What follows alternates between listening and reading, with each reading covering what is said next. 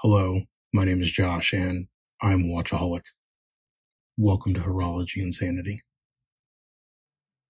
What is up, my watch friends? So, check this out. I've got a new camera angle going on. I've got a new mount. We'll see how that goes. But the main reason I had to put it to the test for this video was because I've got way too much to try to fit in frame. So I'm just going to try it out. Let me know what y'all think down in the comment section. Do you like the first person tighter up angle that I normally use? Do you like this wider one? If you don't have a preference, that's cool too.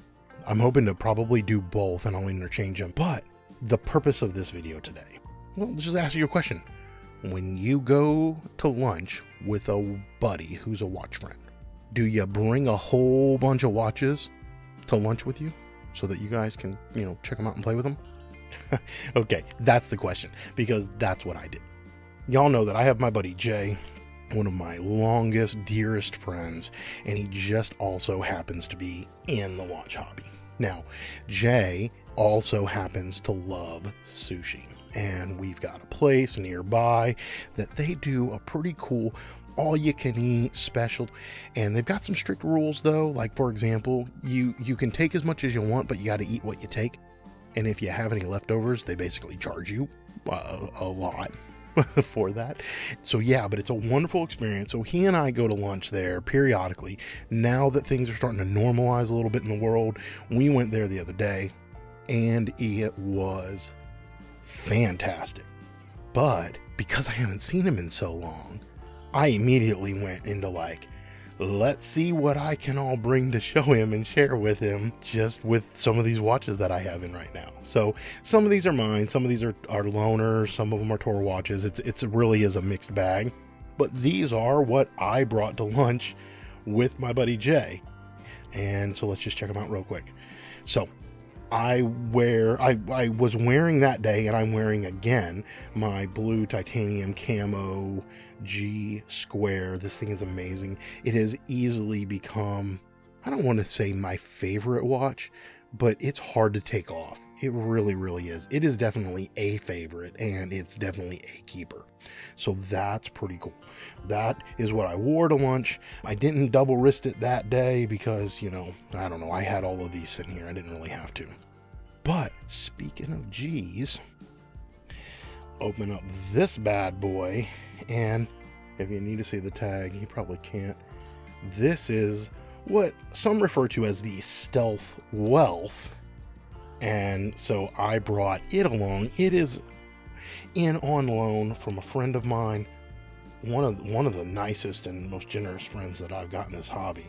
But he is letting me borrow this because when I did my video series on these, and you'll remember that I was particularly looking at the blue camo, the OG camo, and a bunch of my AliExpress kits and things like that. But I really was curious about this all black one. And up until that point in time, I didn't think I was going to care for it. I just didn't. I didn't have an interest in buying one, and I didn't have easy access to borrow one like I've since borrowed this one. But now that I have it in person, I can see why so many people like it.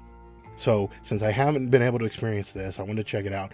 And so I haven't quite gotten Jay down the G-Shock rabbit hole yet, the way I have my buddy Josh and a couple of others, but he is getting there.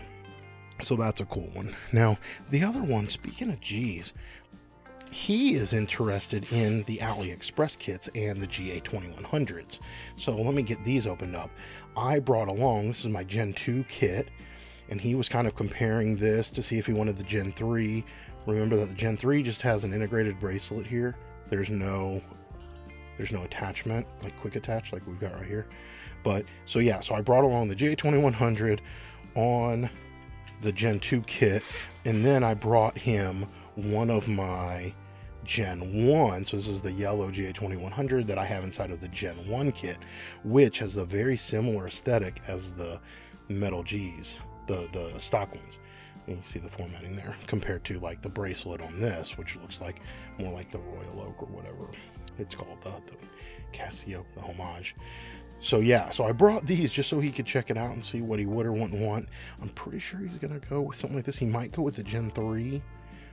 So yeah, so let me just set these aside because I'm gonna end up with way too many watches in short fashion. But continuing down the G-Shock pipeline, I brought these two, and the reason is because one of these is real, one of these is not, and I wanted him just to kind of look at them side by side and give me his impressions on them. So this is going to end up making a big old mess. Maybe my editor will do some fast forward music while I get these open real quick. One sec. Now let me pause real quick. I am looking at the not authentic one, and it would be hard to tell if you didn't like own a bunch of G-Shocks or have good experience. I could see how somebody would be fooled by this. I mean, it's got a hang tag in here, it's got a warranty card and a booklet, you know, it's got the manual right here. And so yeah, when I open this up, I'm going to have a detailed video. In fact, I'm probably going to have a couple of videos where I detail every comparison, and I did a complete strip down of both of these so that we can compare the innards, the outers, everything. So wait for that. That's going to be coming. But for right now, I'm shocked. As they say, replicas, sometimes they get good. So, all right, let me get this opened up. All right, so here we go. As I sing, sometimes, you know, one of these things is not like the other. Here we go. So you can see the fake, the real, and yeah, we'll be comparing those in depth. But it's interesting to see. It really is. That's one of the biggest giveaways, is the thickness. This fake one is huge. But this is also the Gen 1 fake. There's a Gen 2 fake that I haven't gotten my hands on yet, and I want to be able to compare it to. I think it's a little bit closer as a one-on-one kind of rep of this. So we'll get to that one of these days. But anyway, I brought these along because Jay wants to get a 2100, and so we'll see. I want to make sure he doesn't end up with one of these. That was the goal of that. Okay, I have far too many watches, and yeah, we're almost shocked. Thankfully, the way that they're spacing people in restaurants these days, we ended up having, you know, a large table just to the two of us, and we requested a booth, so we were able to like spread these out and actually enjoy them and still eat our sushi. But this one is actually going to go along with one of the ones in this kit, so I'm going to wait to open it up for a second, and then let me get into this one here. So this is actually a loaner watch, and I'll explain why I have it in a second. Let me get it opened up. Ta-da! All right, so this was bought, it's kind of like new, but on the secondary market, I guess. It didn't have the box, but it's got the hang tag, and I don't know exactly what this thing is called, but it's got like this coffee dial to it, and it might be called an espresso or something. I don't know, somebody let me know down in the comments. But you can see the absolute beauty of that dial. So it's kind of like the Cocktail Time series, but it doesn't have the normal Cocktail Time, you know, dial where with the sunburst pattern. But it's got this. Let me zoom in on this if I can. Yeah. So yeah, it's got that beautiful dial, and that's what Jay wanted. So this one was kind of nostalgic for him. He's letting me borrow it. And yeah, it came on this awesome strap, the point, clasp, and all that. But let me explain why I wanted to borrow this one. This is going to one day get put side by side with the Manhattan, which is the rose gold and brown Cocktail Time. So again, this is the yellow gold with like this coffee or espresso dial. And so I wanted to be able to put them side by side. And if I'm lucky, I will have a third one to add to that comparison, which is the brown Zelos Nova. So coming soon, hopefully that works out, and you'll see this one, the Manhattan, and maybe the Zelos Nova side by side in 4K. That's my goal anyway. All right, play some more weird music, and then we will get a couple of these other ones opened up. All right, So what I did is I just went ahead and opened up all three of them. Y'all can see what this is, Zelos.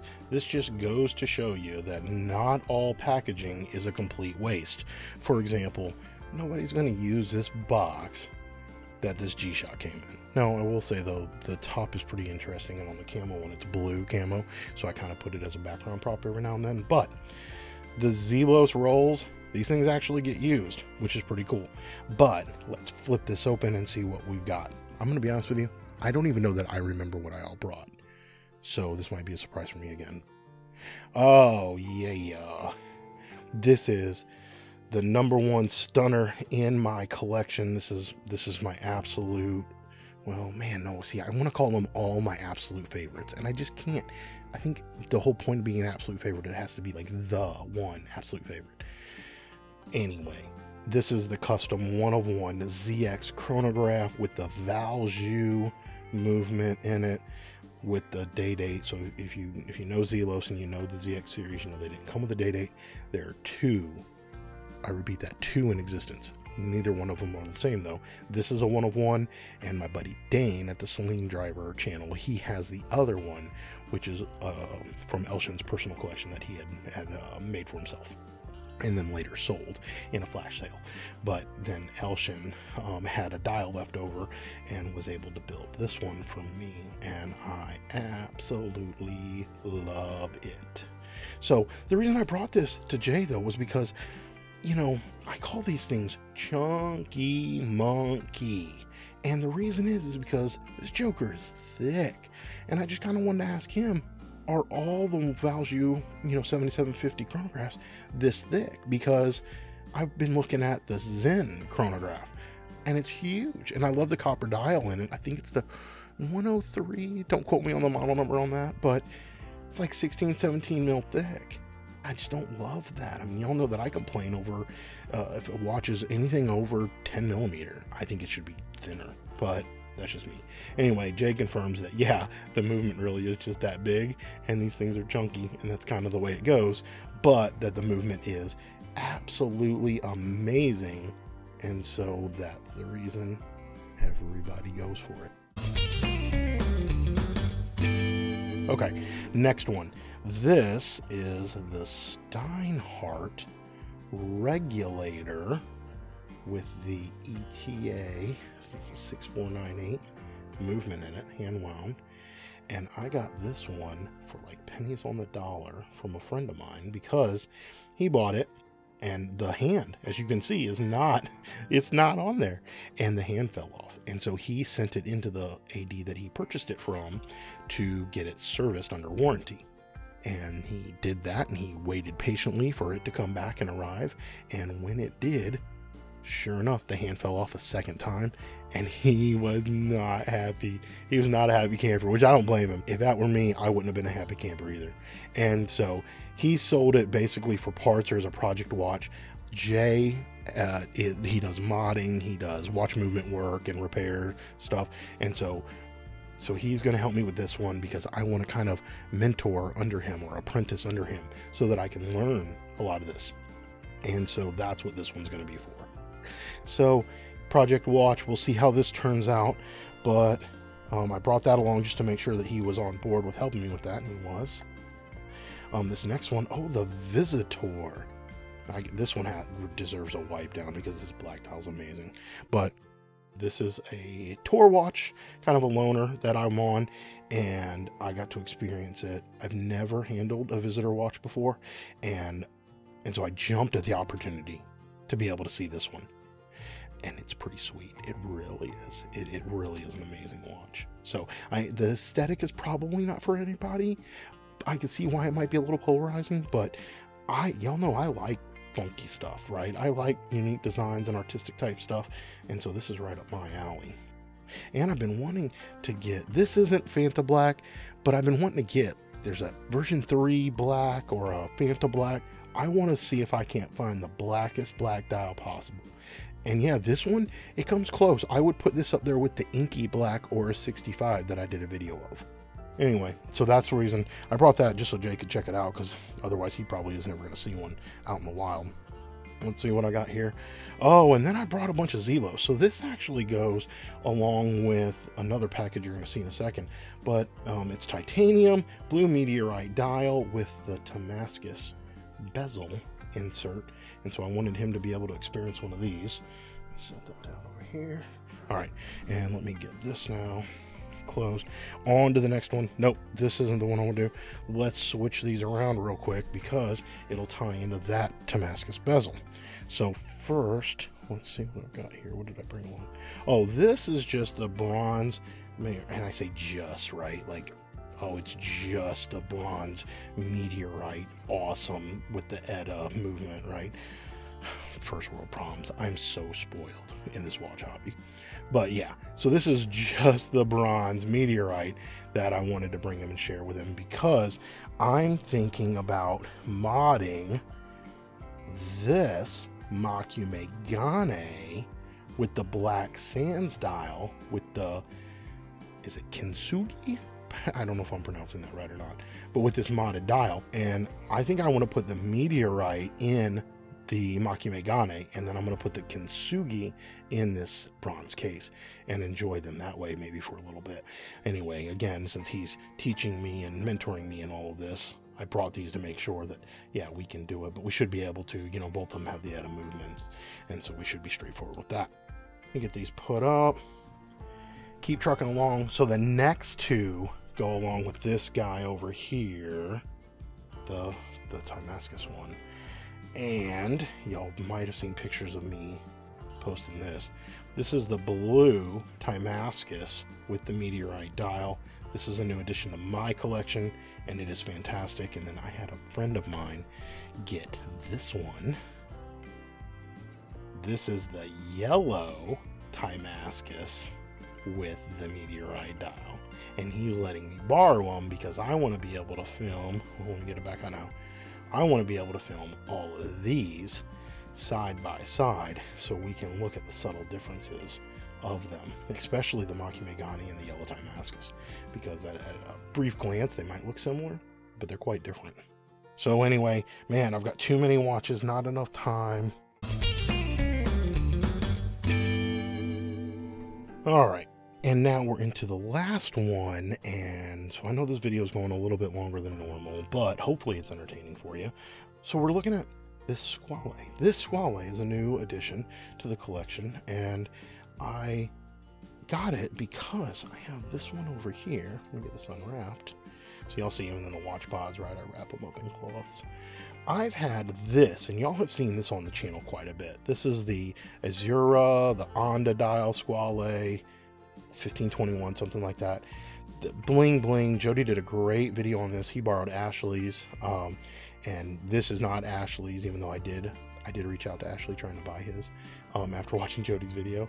But I was able to get one for myself. I've got it on this Squale Shark's Mess bracelet, and I've been curious because they make others like this in different dial colors, and I've kind of just wanted to see what some of those are like. And so I came across this blue one at a good price, so I jumped on it. Now this one, you can see, they're kind of the same watch, right? They're the same case and everything like that. They do have the same dial pattern, but the one on the left is like a dark blue, and in many lights, it kind of almost looks black or like a navy blue, but then sometimes when you get in the right light, it almost has a purplish hue to it. And so this one is interesting. I'm still wearing it a lot more to see if I love it. I can say that I really, really like it, but I don't know I love it the way that I love this one. This one is amazing. But then again, when I hold this one next to the Grand Seiko, I hate to say it, this is nothing compared to the Grand Seiko. The Grand Seiko is such a beautiful shade of blue. It's on a whole nother level. But anyway, they make a pink one of these, and y'all know that I love pink and salmon, and so I'm actually thinking about getting it, and then I'll compare all of these. But so that's why I brought these along. Jay actually is the one who helped me determine that this should go on a Shark's Mess bracelet. So when I'd gotten this one, I had it on like it came on a leather strap, and then I had like a Milanese. I tried to put it on there, but it was too thin. It didn't wear right. And so he said, no, pony up, get the Squale Shark's Mess. And he was 100% correct. So right. And so, yeah, that's where we're at with this one. on to the next one. Oh, this is a tour watch. And this one is a stunner. This is a stunner. Let me get it in the light. This is the Solus Starlight Aventurine dial with the micro rotor automatic. This watch is awesome. I'm not even gonna lie. Y'all know that I have the Zelos Horizons Aventurine dial and the Balticus Stardust. So I'm gonna be comparing all of these. I'll do kind of a nada review of this one just because it's pretty cool. And I'll talk about my experience with it, which has been, it's been interesting and fantastic, but interesting. And so I'll talk about that. And then I want to compare it next to those other two because I just can't get enough of this Aventurine. It just really is so cool. So cool. All right. So let me put that back. And the last two, let me grab these out. I brought this one along with this one so that he could check it out. Now, y'all know that I've had this blue limited edition Zen 104 for quite some time now, and Jay has seen it in person. But I have this green limited edition, which I think is the 2019 limited edition 104, that I had not seen, and a buddy of mine had one and said, "Hey, do you want to borrow it?" And I said, yeah. Oh yeah, definitely. And so he sent it over, and it's fantastic. Now talk about, here, let me zoom in on this real quick. Talk about the Aventurine type style. This thing has a glitter or a shine to it. It's not as pronounced as the Aventurine. Let me get that Aventurine back out. It's not as pronounced as the Aventurine is, right? It's much more subtle. But in the right light, this green one just pops, and it's such a dark, beautiful shade of green. I just had to bring that with him and share them. And these limited editions, you know, if you don't end up getting one, or if you're going to pay a huge premium to get one, they're kind of hard to come by. And so to be able to experience some of these, I thought that was cool, and I wanted to share that with my buddy Jay. So that's where we're at. That's all the watches. Whole lot to look at. Sushi, of course, was amazing. We probably ate a little bit more than we should, which is kind of the drawback of going somewhere where it's an all-you-can-eat or a buffet. I actually had to quit eating at all-you-can-eat places quite a while back. But the sushi is such a good deal that it's like 15 bucks for lunch, all you can eat with a drink. You can't beat it. So anyway, watches, sushi, and we'll call this one a wraps. Until we talk again, my friends, please remember what really matters. And that's not watches, except for when you're bringing them to lunch with a buddy to experience the joy of this hobby with a friend who also enjoys it. That's what it's about. Keep the insanity sane, my friends.